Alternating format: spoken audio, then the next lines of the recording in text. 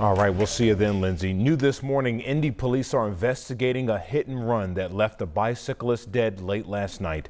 Police found the man in the street near East 34th and Leland Avenue around 11:30 last night. He was taken to the hospital where he later died. Police say the man was riding eastbound and they believe the car that hit him was also heading in the same direction. Anyone with information is asked to call police this morning. You can also call Crime Stoppers anonymously. That number is 317-262-TIPS.